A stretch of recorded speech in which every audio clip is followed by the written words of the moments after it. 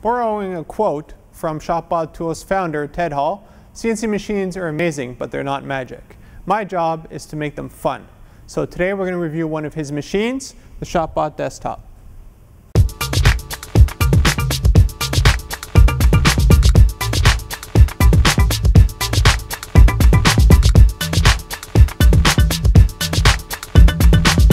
The best analogy that I've been able to come up with to explain the differences between a table router and a laser cutter is that a table router is like a manual car. You're a lot more involved with the process. You have hold downs to deal with, you have different bit sizes, and you have different settings you play around with RPM and so forth. So this machine takes a little bit of time to get used to, but once you do, it's a lot of fun, just like a manual car. You go back to automatic and you feel like you're missing something. Now, what we're going to do for this video is I'm going to explain to you the machine first. Then after that, we're going to cut something, because I know you don't just want to look at me, you want to see something being made. I've removed the enclosures just so you can more clearly see the industrial spindle that I have on my ShopBot desktop. This spindle here is capable of moving 12,000 RPMs, and it's 1 horsepower. Here is the chuck, and as you can see, there's no bit. So what we're going to do now is install a bit on the machine. A lesson that I learned rather quickly after getting my ShopBot desktop is that you can never have too many bits. So what I do is I buy them from Amazon for roughly 10 bucks each. Here in Australia, the same bit is roughly $30. And I get a few $100 worth and I get them shipped to me here. What I use is straight double flute bits, and they're 1/8 inch by 3/8, and they work fantastic for the plywood that I use for all my prototyping. Now the advantage I have is I always cut the same thickness of board, and basically everything's always the same. So my setup is very simple. I just need one kind of bit and a lot of them. Now as for bits, they can last up to 1 or 2 weeks, or sometimes they break 3 or 4 in one shot. There's no way to predict it, so just have more so that when you need them, you have them. I took the chuck out. Now here you'll see a little line. So you just line it up to that little line. And then you just spin it in manually.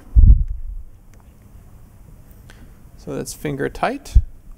And then what you do is use the tools provided by a ShopBot. And you just give it a quick whirl.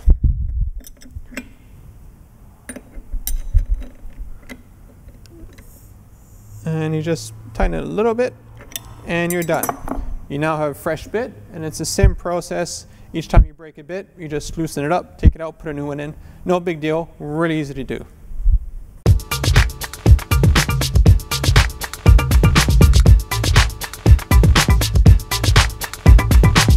Now that we have a bit installed into the machine, let's take a look at the gantry system itself. So here we have the stepper motor for the Z-axis. So up and down, this thing just turns around and it moves it up and down.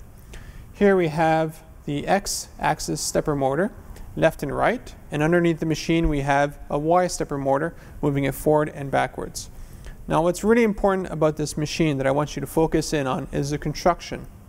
This is all extruded aluminum and solid steel. This is very important because when you're cutting through material, it's putting a lot of pressure on the entire frame itself. If you make something out of very cheap material, what will happen is your machine starts bending because of all the forces involved, and it could actually break. This thing here is incredibly rigid, and it will not bend or fold or break, no matter what you do with it. Now, here we have our sacrificial board. This is very important because you don't want to be engraving into the bed of the machine or the aluminum deck. Taking a look at the side of the machine, here we have the power switch that controls the spindle. I just use the default settings for everything, so I never play around with this. But if you want to incrementally increase or decrease the RPMs, which you could also do in the software, this is the place to do it. Here we see a side profile of the extruded aluminum. This deck is incredibly strong, and again, it will not bend no matter how much pressure you put on it. And it's what you use to hold down the MDF sacrificial board that I have here. Here we have a limiting switch for the X-axis that prevents the spindle from continually hitting onto this and going on forever. This is a limiting switch for the Y-axis, so it doesn't keep going forward forever. One thing I want you to notice here are the very strong rails. Even though this fills up with particles from when you're cutting, it still doesn't prevent the machine from moving. It just shows you how strong it is. Now the most important part of this machine is this. This helps you control the Z-axis so it knows that it's level at 0.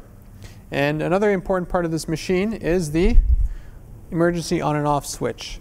This is very important because the last thing you want to do is be screaming around with your head cut off because you can't figure out how to turn the machine off if something happens. This is very important, and it will become your friend whenever you break bits.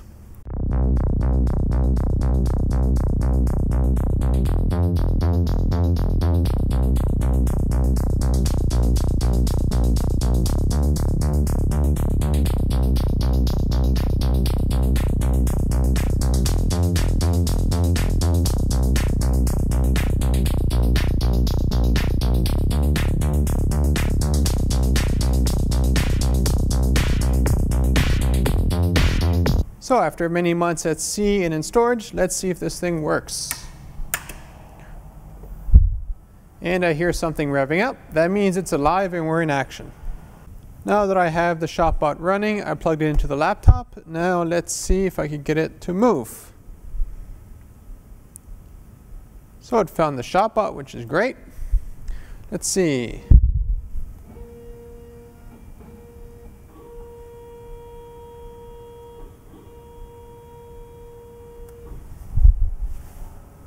One of the first things I like to do is set up the Z-axis. Once you have that zeroed, it's very easy to control the working of the machine.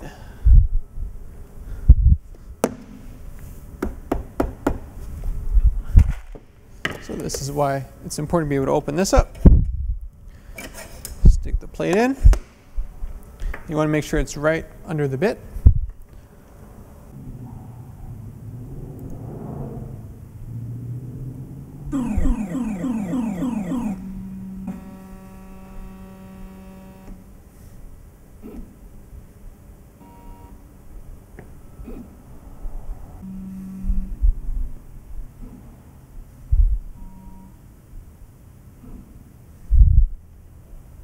What I'm going to do now is bring the Z-axis up a bit, just so it doesn't hit my boards. And then after that, I'm going to tell it to set up the home. So X and Y, I want it to figure that out.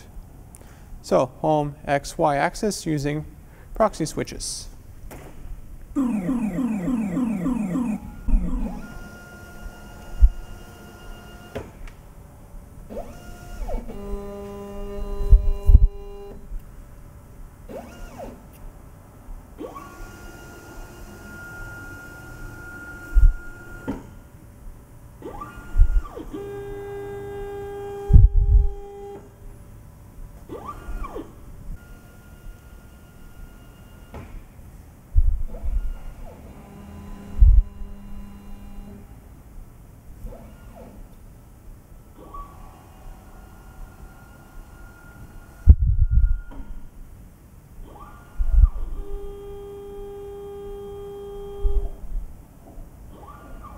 And now we have X, Y, Z all figured out. Now, before I do any cutting, what I'd like to do is warm up the spindle. The spindle hasn't spun for almost a year, so I'm going to run the process twice just to make sure everything's nicely lubed.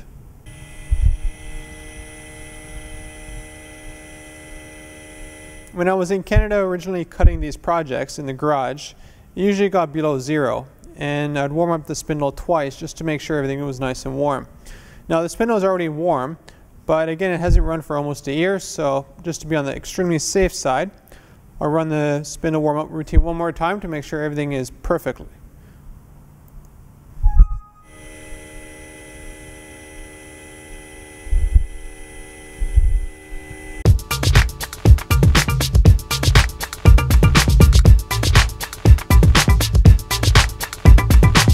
So just to review, we got the Z-axis zeroed, X and Y zeroed, and now we also have the spindle nice and warm. I ran it 3 times. Normally you just have to run it once.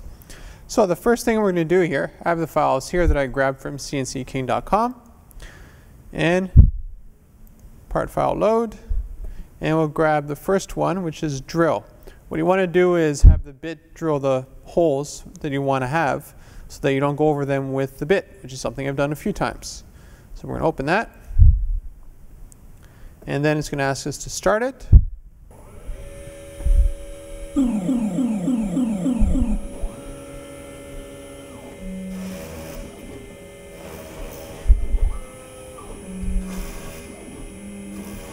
Now, as you can hear, it's incredibly quiet. And now I know exactly where to put the screws, so my path doesn't go over them. I tend to put a lot more screws than I need to, just because I've had stuff move around in previous cuttings. So put too many instead of not enough.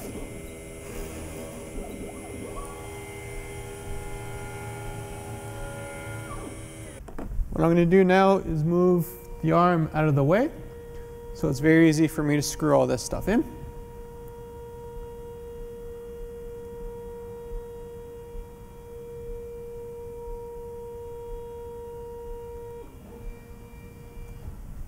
And let's screw away.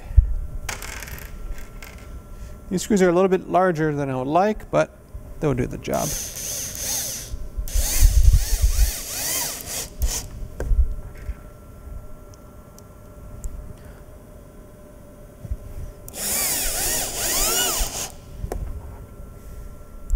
Notice the head is massive. I didn't notice that until afterwards, but I give myself enough room that it won't be an issue.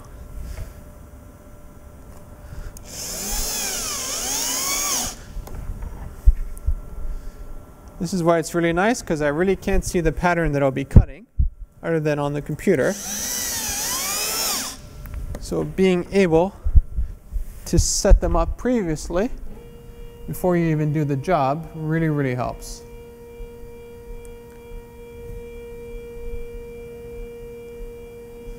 Sometimes I miss a screw spot or two, but I think I'm all right this time around. Yep, I think that's about it. That's not holding down very well, but should be all right.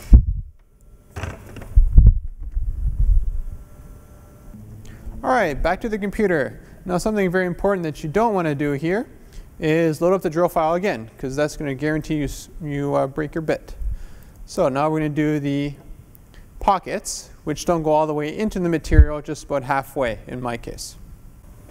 Now, normally I'd have the vacuum running, but in this case I just want to do everything real time, and I want to be able to speak over the machine, so I don't have that running yet.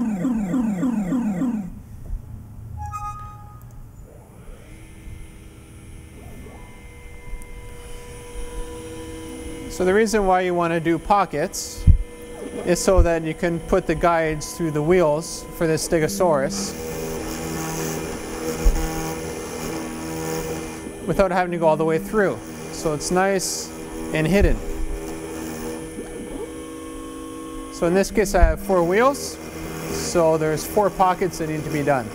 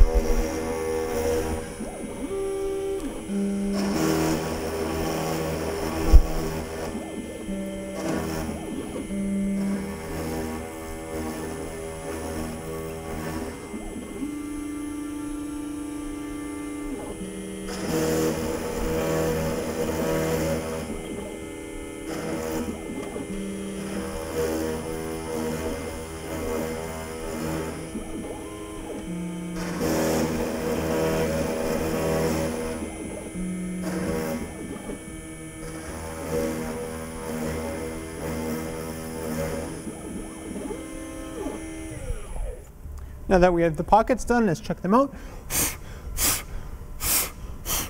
And they look great.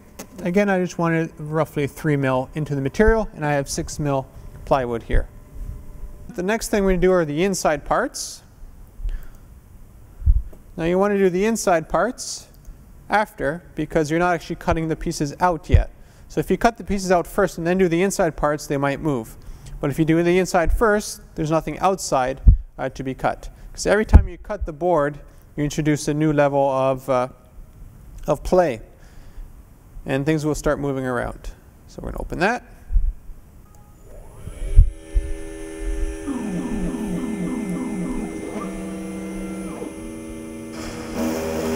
Now it's cutting all the holes. This is normally when it gets extremely dusty.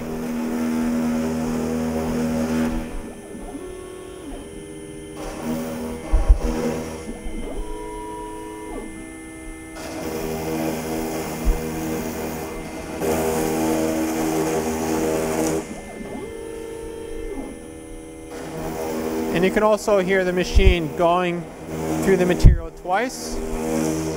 That's because I have 2 passes.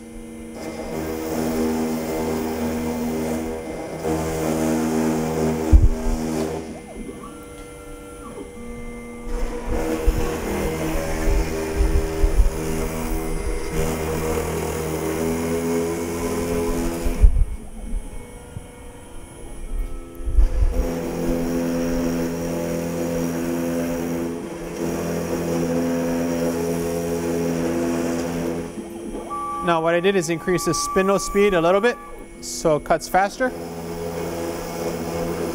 so you don't have the roughness anymore.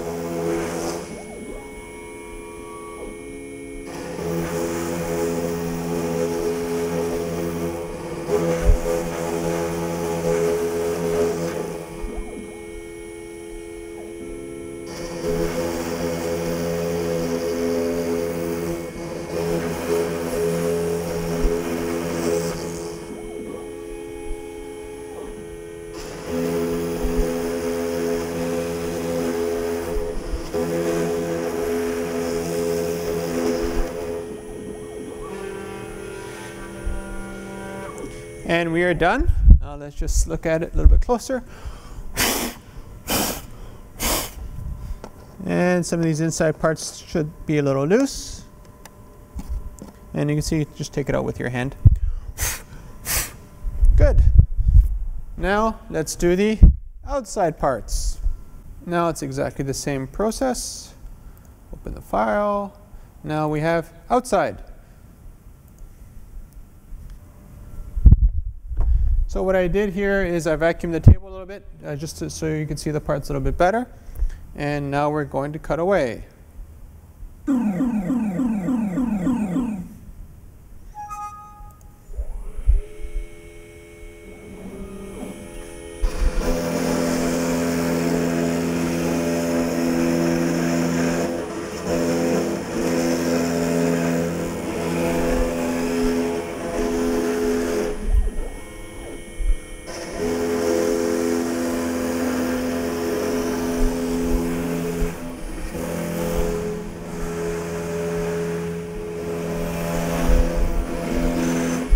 You notice the spindle going up and down a little bit while it's moving.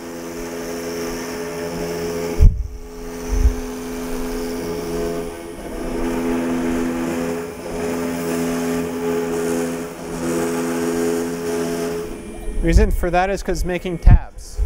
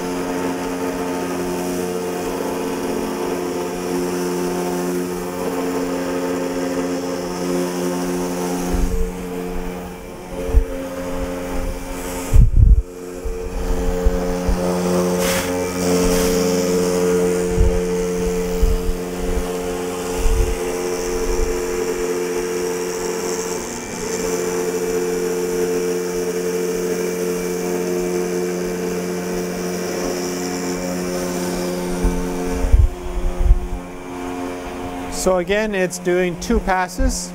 The first pass, I believe, is 3.2 mil, and the second pass is another 3.2 mil. And because I have 6 mil plywood, or 1/4 inch, that means that I go all the way through the board, which makes assembly very easy because the parts just pop out. The reason why you have the tabs is to make sure that the piece doesn't come out while it's cutting, because that could screw things up a bit.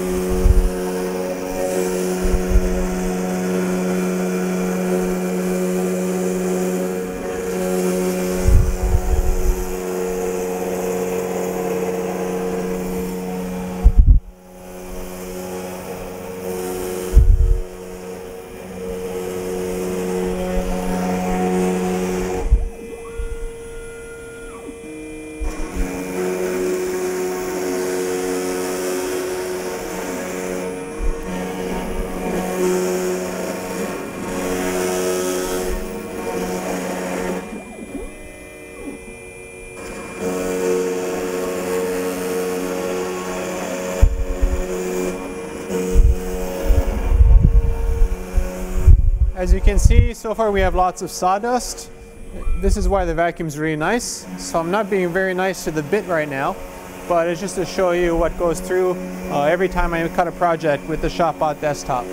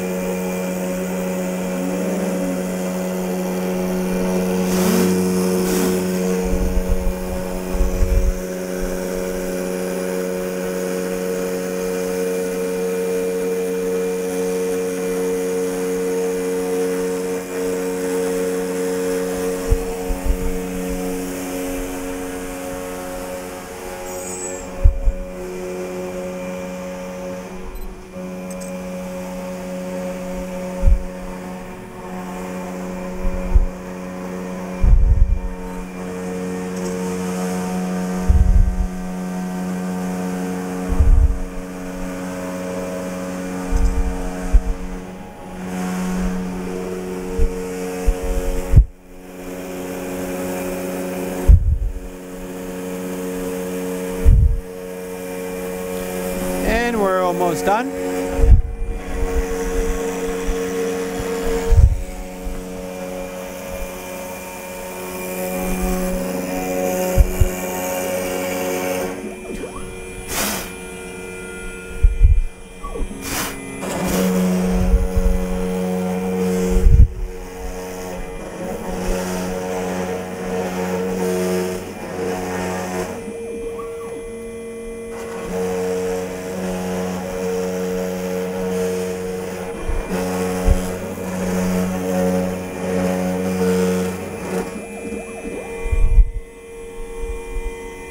And we are done. So how's that for precision?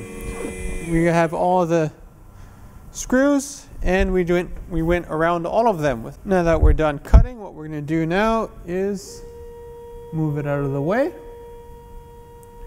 so that I can unscrew everything. I noticed somewhere in the middle there I don't have a screw, so I'll just set it up so that this is right in the middle and I can easily take out all the screws. All right, put the drill the other way.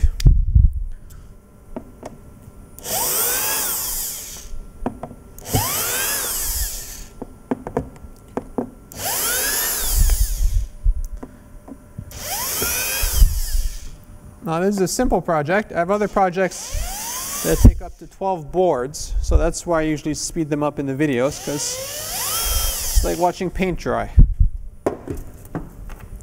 All right, so this should be loose. Should be able to take it out. There we go.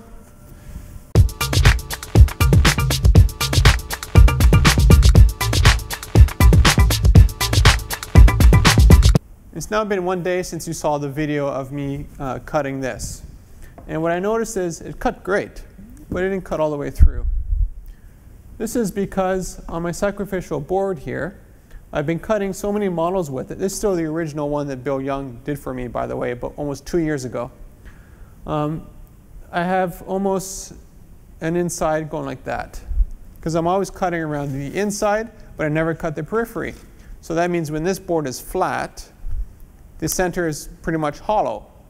The solution to this is normally just to resurface the table, but after almost 2 years, this surface is pretty much finished. It's got more screw holes than anything else. So the hold down to hold everything into place really sucks right now. So what I'm going to do is unscrew this. I just finished cutting a sheet of MDF, and we're going to put a new sheet of MDF in here and get rid of this one because it's finished. Now this is something I really like about the ShopBot desktop, is that you have T-slots for the bed.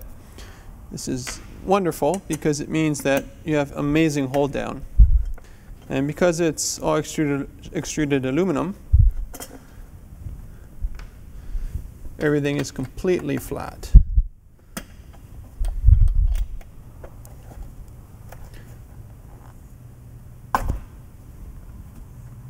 Now what I'm going to do, I'm just going to loosen a few of these because I want to keep it there.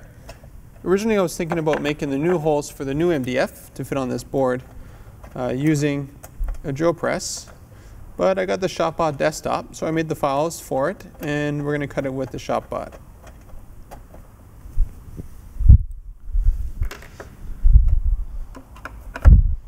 since we're just basically drilling holes with a ShopBot, the hold down will be too much of an issue.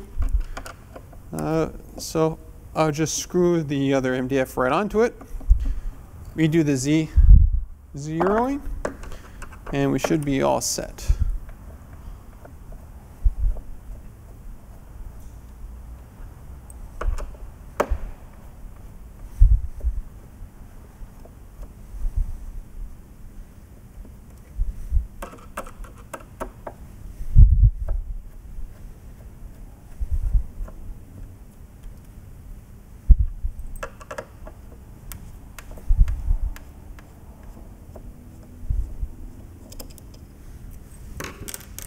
There we go.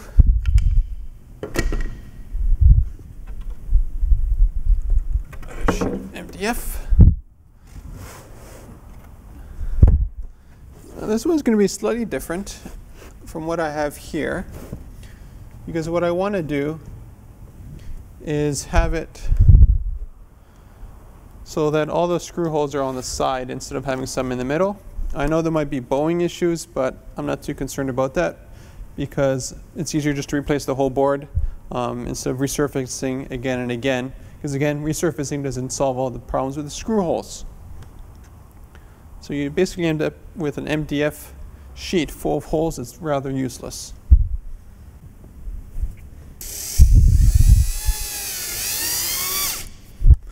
I'll just tighten it a little bit more after I've put a few holes in here. Since I know all the holes are going to be on the edges, best place to hold this MDF board down is on the front, where I won't have to drill anything in with the ShopBot desktop.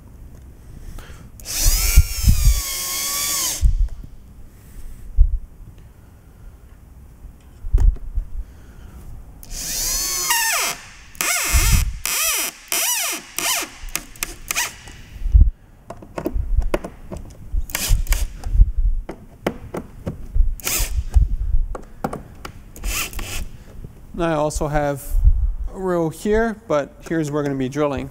And I actually have it, this is 16 mil, the other one was 20 mil.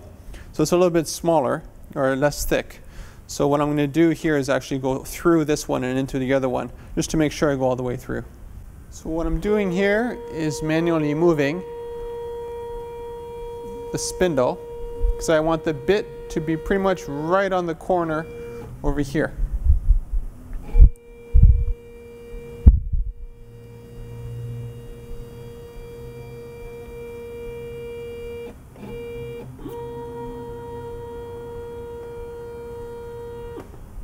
And now all I do is set 0, X, and Y. The Z is perfect, so I don't want to manually zero that to where it is now. There we go. And we have 0, 0, so everything's perfect. Just to give you an idea of what's going on here, this is Partworks. This is what you use to make the tool paths. These little boxes just represent where I want the T-slots to intersect with the screws that are going to hold it down. Now I have two sets of circles here. The one on the outside is the head, which I'll show you here. And the smaller one is here. So I've already saved these things as ShopBot files. A really nice feature about this software is that you could actually do previews. So I just did one, let's do another one. And there you go. I have a preview of exactly what the ShopBot will be doing step by step.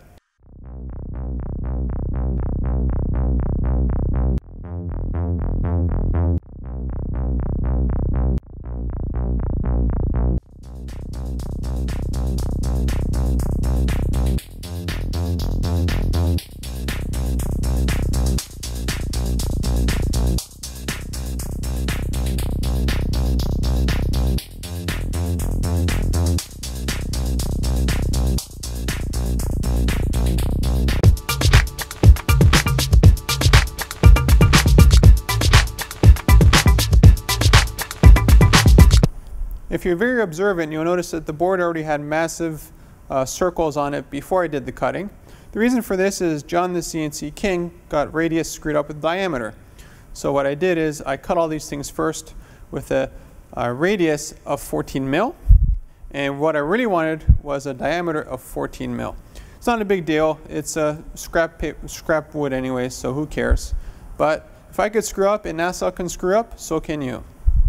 Now, let's cut these drill holes. Again, I'll turn the vacuum on for this.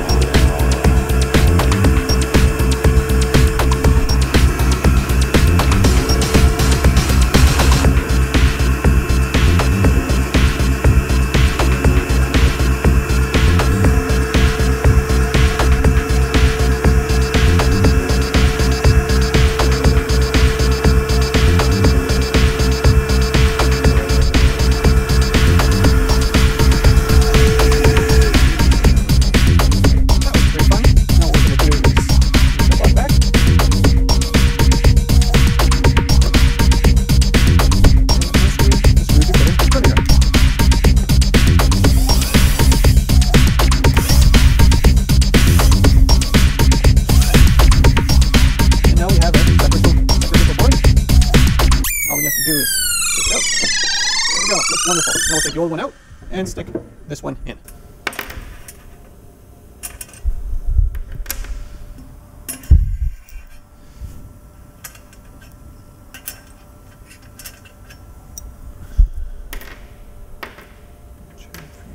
Perfect. And what I'll do is give it a good vacuum and we'll go from there. Vacuum went great, and now I notice all these little holes. What I'm guessing happened is when I surfaced the board the first time, I brought it down a bit and I used a little bit longer screws. So just the tip of the screw was actually going into the aluminum here. Not nice, but these things are easily replaced, not a big deal. This is why this sacrificial board is very important. So otherwise, I'd have to replace the whole thing, and that would be a real big pain.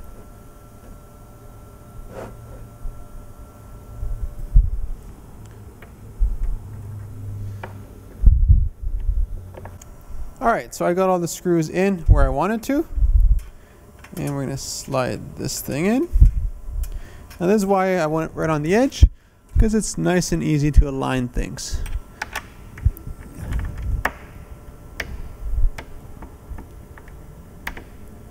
All I do is tighten them in, and we're in business.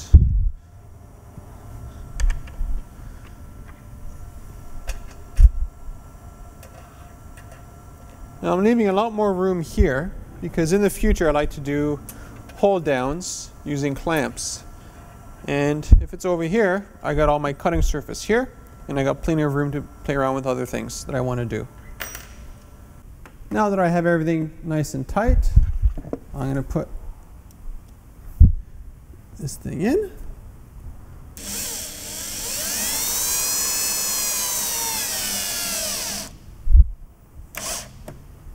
Now because my board is thinner, I'm not using the same screws as last time because they would actually go all the way through into the table. This doesn't support anything, it's just to keep everything square, so it's not a big deal anyways. It doesn't support any weight.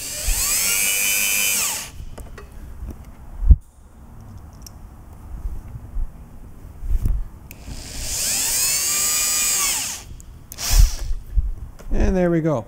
Perfect. Let's just put in a sample board. And that's pretty good. And now time to put that one in. 2.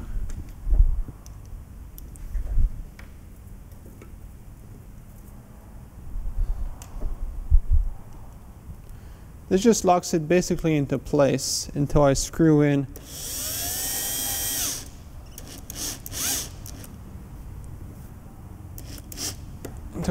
the plywood anyway. So again, this isn't supporting anything, it's just very temporary. All it has to do is hold long enough for the ShopBot to drill all the screw holes for me.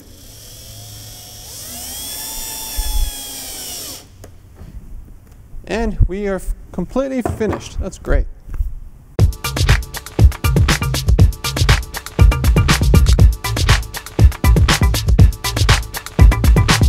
I hope you really enjoyed the video. It's a lot longer than I thought it would be, but I wanted to show every aspect of the ShopBot desktop. Now this is very much an industrial machine. It cuts through anything, so steel, wood, glass, even vinyl. Vinyl is something you can't do with the laser cutter because of the chlorine gas that's released. It doesn't matter if you're cutting or engraving, you just can't do it with the laser. Now this thing weighs about 45 kilograms or about 100 pounds, so it's not that heavy. It's easy to carry on 1 or 2 people. I've carried it around myself. And it's not too much fun, but it's doable if you need to do it. As for area, you want to give yourself maybe a ½ meter to a meter square, but I recommend 2 or 3 just to be able to move material in and out. What else can you do with this? Well, you can put a 3D digitizing pen on it, and that allows you to trace materials. Another thing you do is put a diamond drag or a drag knife. Another cool thing you do is actually set up a rotary index with it, so it ends up being like a little mini lathe, which is really cool. Well, that's it for the ShopBot desktop. I hope you enjoy it. If you want to contact them for anything about it, feel free to do so, shopbottools.com. And I look forward to seeing you in the next video. Come on, baby girl, let's get it going on. I'ma hit the highway and do it my way. It ain't no game, so I don't play games. I keep it up straight, right up in your face. So make your mind up, cause life is too short. I got the vest on, boy, put your belt on. Stop acting all cool like Kanye West. You'll be riding through the wire and the time I get by. You the one that no, I don't want that, no. These goes are the things and chicks so slow. Hit the backseat when you're doing the licking, kissing, squeezing. Do the damn thing, man.